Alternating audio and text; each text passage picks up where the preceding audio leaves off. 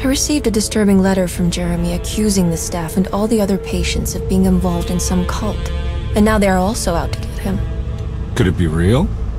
Or is it all just in his head? It's a story he tells himself, Mr. Carnby. Anything to avoid the truth.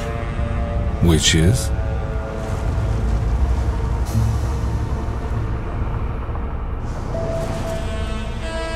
Who is your uncle, darling? Jeremy. Am I right? She has that heartward gloom, doesn't she?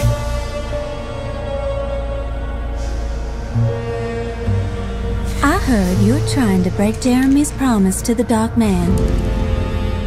Emily? What are you doing sneaking around? I didn't mean to disturb your ritual. I haven't seen Jeremy all day. Are you all right, Detective? No. Actually, I don't think so. What on earth is happening? Where am I? Dusetto isn't cursed or blessed. It's a battleground.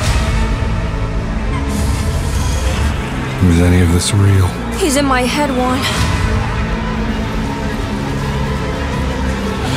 You'll have to run, Emily! You'll have to run!